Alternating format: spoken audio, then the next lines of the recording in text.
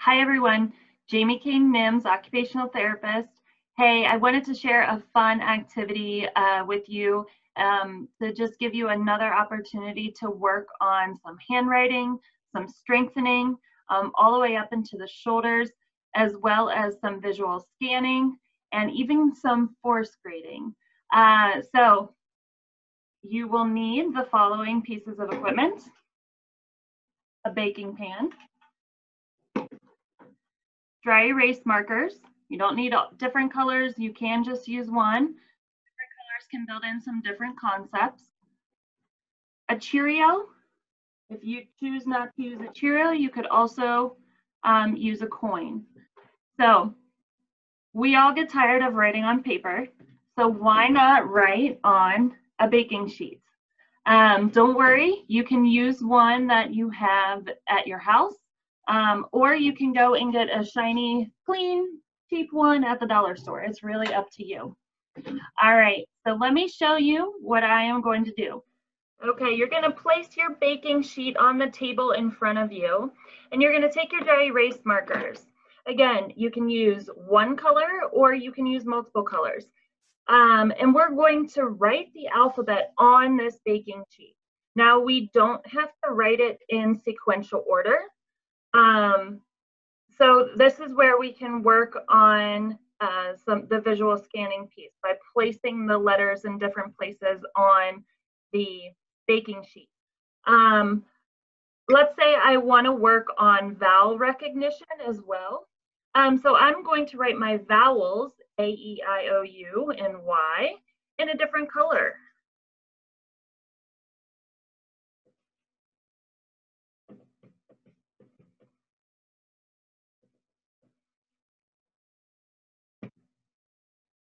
All right.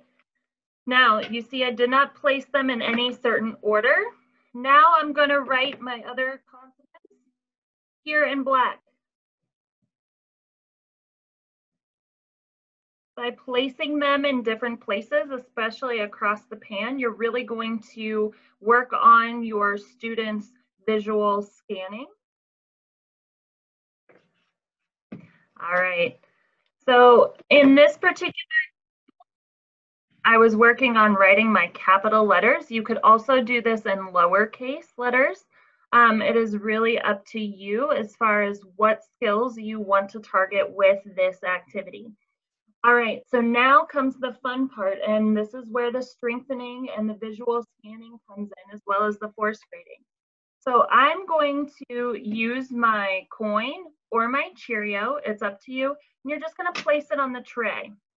And if you wanna, again, if you wanna challenge the students' arms, especially up into the shoulder and across the shoulder girdle, you're gonna ask that student to stand up to do this. This could also be done sitting where they're sliding the coin across, but I'm gonna show it to you in standing. So go ahead and ask your student to stand up. All right, so I am standing with my tray, and I'm gonna stand with my arms fully extended. And now I'm going to move my coin across the tray so it stops on the desired letter. So I move my coin to stop on the A. Now I'm going to move to stop on the B, C,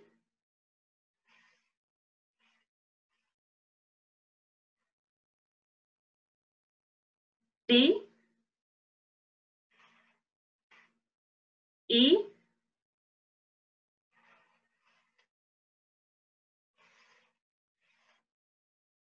F,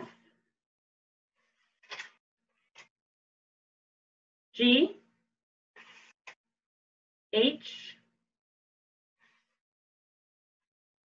I, J, K,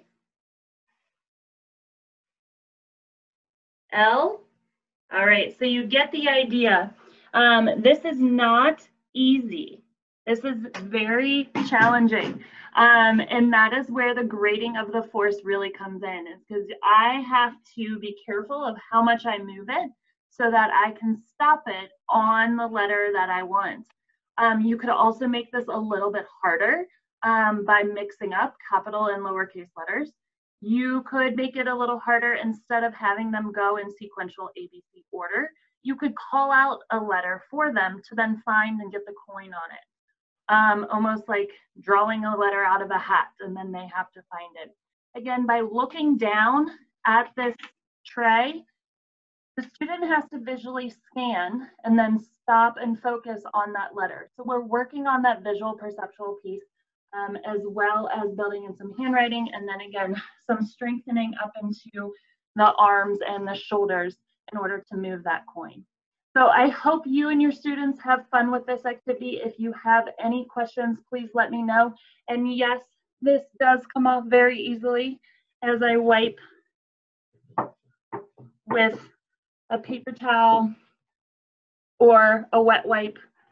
I can easily clean it off, send it through the wash, and then it's good to go if you still need to bake those cookies later. So any questions, please comment. Thank you so much. Hope you enjoy.